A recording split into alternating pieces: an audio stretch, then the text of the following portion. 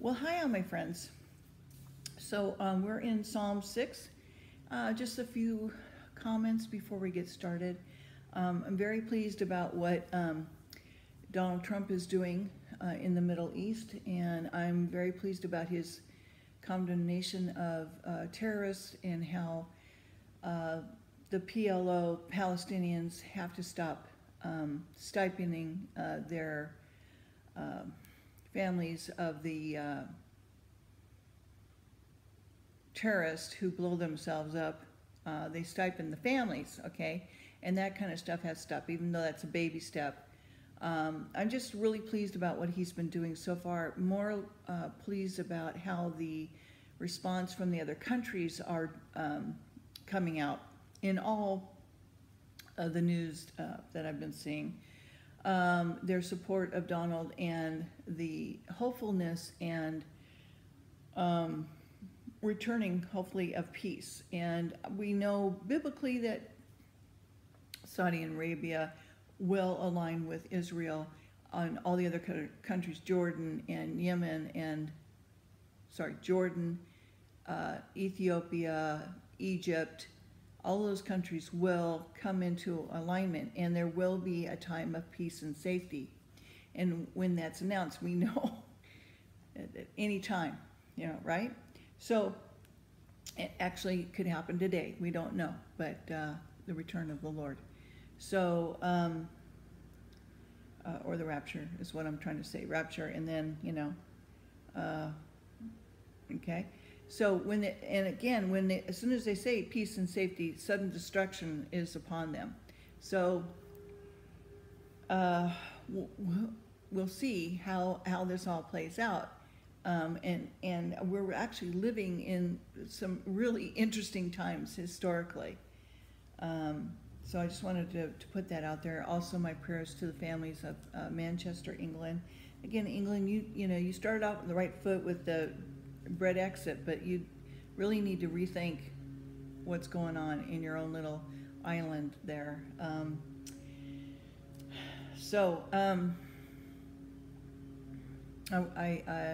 My prayers and thoughts go out to the families who've lost all those children. All of them are children to me, young as 8 years old, I believe, and just, what a waste. And so things need to be rethought about how stuff is done. And you know darn well that when there's huge crowds, if they don't have the utmost security for these venues and they don't start changing things, it's just going to become open targets, just as schools are here and in the United States and other public venues. So anyway, well, you know what I'm saying. All right, so let's get to Psalm 6. David is complaining about his sickness, this is a psalm that David wrote about him not feeling well.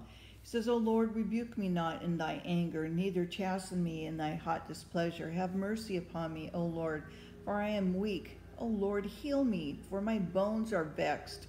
My soul is also sorely vexed. But thou, O Lord, how long? Return, O Lord, deliver my soul, and save me for thy mercy's sake. Sorry about the noise in the background. It's the gardeners. It's Tuesday. Return, O Lord, deliver my soul, save me for thy mercy's sake. For in thy death there is no remembrance of thee in the grave. Who shall give thee thanks? I am weary with all of my groaning. All the night make I my bed to swim. I water my couch with my tears. Mine eye is consumed because of grief. It waxes old because of mine enemies. Depart from me, all you workers of iniquity, for the Lord hath heard the voice of my weeping. And the Lord hath heard my supplication, and the Lord will receive my prayer. Let all mine enemies be ashamed and sorely vexed. Let them return and be ashamed suddenly. Psalm 7. David prays against the malice of his enemies, professing his innocence. By faith, he sees his defense and derides their vain enterprises. Shigai Ion of David, which is sang unto the Lord concerning the words of Cush and the Benjamite. And remember, these songs, all of these psalms were sung, and they were all used in the temple, okay, for prayer and worship and singing and everything. Okay, so what I'm reading to you was used in the temple. Isn't that cool? Okay, anyway, all right. I think it is. O Lord, my God, in thee do I put my trust. Save me from all of them that persecute me and deliver me. Lest he tear my soul like a lion. Tear my soul like a lion, rendering it in pieces while there is none to deliver. O Lord my God, if I have done this, if there be iniquity in my hands, if I have rewarded evil unto him that was at peace with me, yea, I have delivered him that without cause is mine enemy. Let my enemy persecute my soul and take it. Yea, let him tread down my life upon the earth and lay mine honor in the dust. Selah. Arise, O Lord, in thy anger. Lift up thyself because of my rage of mine enemies, and awake for me to the judgment that thou hast commanded. So shall the congregation of the people compass thee about for their sake. Therefore return thou on high. The Lord shall judge the people. Judge me, O Lord, according to my righteousness and according to my integrity that is in me. O let the wickedness of the wicked come to an end, but establish the just. For the righteous of God trieth the hearts and reins. My defense is of God, which saveth the upright to heart.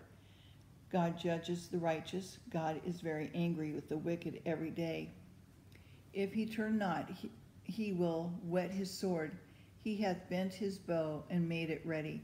He hath also prepared for him the instruments of death. He ordained his arrows against the persecutors. Behold, he travail with iniquity, and hath conceived mischief, and brought forth falsehood. He made it a pit, and digged it, and fallen into the ditch which he made. His mischief shall return upon his own head, and his violent dealings shall come down upon his own plate. I will praise the Lord according to his righteousness, and will sing praises to the name of the Lord in the Most High. Okay, Psalm 8. God's glory, magnified by his works, he gives man dominion. To the chief musician upon Gittath, a psalm of David. O Lord our God, how excellent is thy name in all the earth. Who has set thy glory upon the heavens? Out of the mouth of babes and suckling hast thou ordained strength because of thine enemies, and thou mightest still the enemy and the avenger. When I consider thy heavens and thy work of thy fingers, the moon and the stars which thou hast ordained, what is man that thou art mindful of him, and the son of man that thou hast visited him? For thou hast made him a little lower than the angels, and hast crowned him with glory and honor. Thou madest him to have dominion over the works of thy hands. Thou hast put all things under his feet, all sheep and oxen, yea, and the beast of the field, the fowl of the air, the fish of the sea, and whatsoever passeth through the path of the seas. O Lord our God, how excellent is thy name in all the earth. Isn't that lovely? I like that.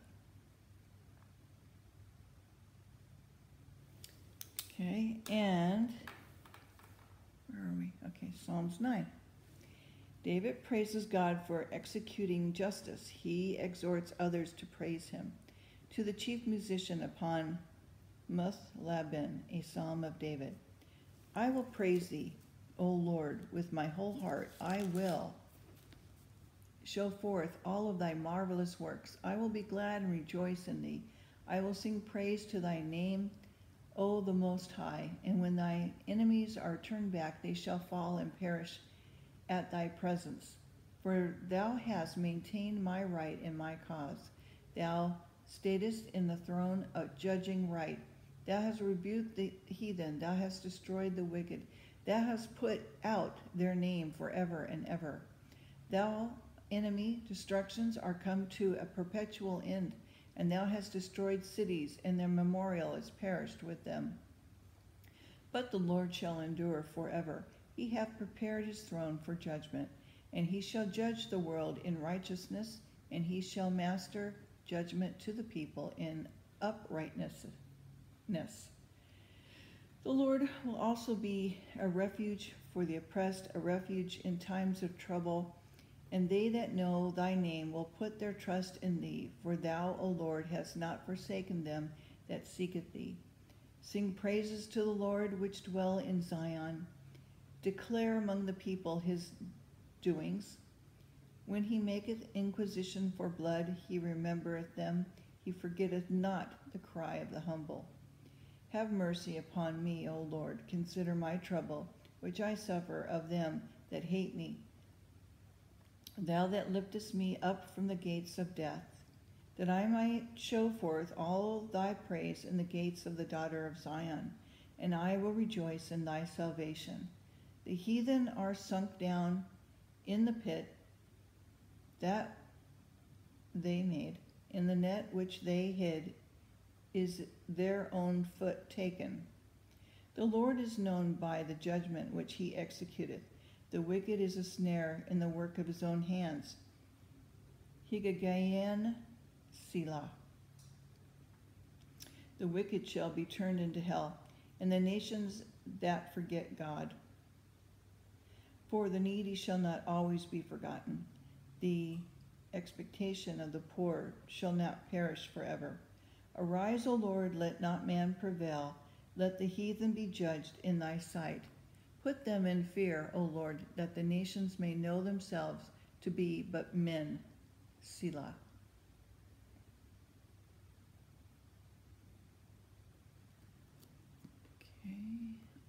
Psalms 10. David complains to God of the pride of the wicked. Why standest thou far off, O Lord? Why hiddest thou self in the times of trouble? The wicked in his pride do pursue the poor. Let them be taken in the devices that they have imagined. For the wicked boast of the heart's desire and bless the covetousness, whom the Lord abhorred.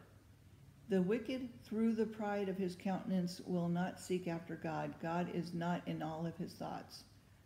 His ways are always grievous. The judgments are far above, out of his sight. As for all of his enemies, he puffeth at them. He hath said in his heart, I shall not be moved, for I shall never be in adversity. His mouth is full of cursing and deceit and fraud, and under his tongue is mischief and vanity. He sitteth in the lurking places in the villages, in the secret places does he murder the innocent. His eyes are privately set against the poor. He lieth in wait secretly as a lion in his den. He lieth in He lieth in wait to catch the poor. He doth catch the poor, and when he draweth him into his net. He croucheth, and he humbleth himself, and the poor may fall by his strong ones. He hath said in his heart, God has forgotten. He has hidden his face, he will never see it. Arise, O Lord, O God, lift up thy hand, forget not the humble. Wherefore does the wicked condemn God? He hath said in his heart, thou wilt not require it. Thou hast seen it, thou hast behold mischief and spite to requite it with thy hand, and the poor committeth himself unto thee. Thou art the helper of the fatherless. Break thou arm of the wicked and the evil man.